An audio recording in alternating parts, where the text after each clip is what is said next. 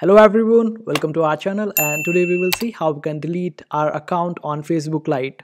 So for that you need to open up your Facebook account, and after that you need to click on the three lines on the right hand side on the top corner, and after that just scroll down and you will be able to find this option of settings and privacy.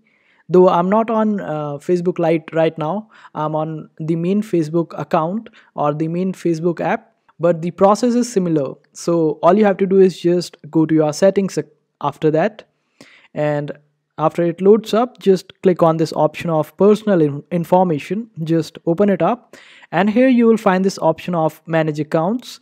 Just click on it, and here you will be able to find the option of deactivate and delete your account options in Facebook Lite. And all you have to do is just select the delete option and then delete your account, but your password will be required before that. So you just type your password and give Facebook your confirmation that you want to delete your account, and this is how you do it.